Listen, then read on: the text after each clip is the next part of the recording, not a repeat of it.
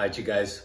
So I'm not sure about the title of this video. It's either going to be there is privilege in the struggle, or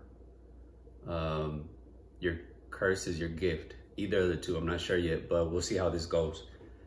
So one of the things I want you guys to think about is this idea of looking at the things that you find to be a disadvantage as an opportunity to improve.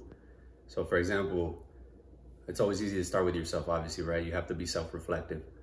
One thing I could say is, for example, I know this is kind of funny, but I have some, I'm not sure, gynecomastia. So if anybody knows what that is, AKA bitch tits. So what did I have to do? I had to work out, or I was gonna get surgery. Obviously, I'm not gonna go the route of doing surgery for a little bit of gynecomastia.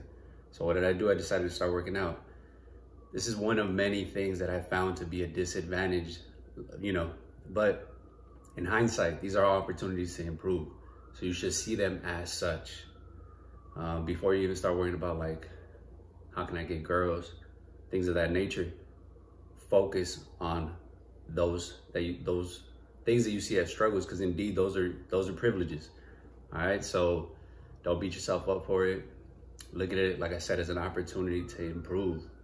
Because without a doubt, you go ahead and do those things, you work on these little things, you're gonna see like what I used to think of as like a curse was indeed actually just a gift.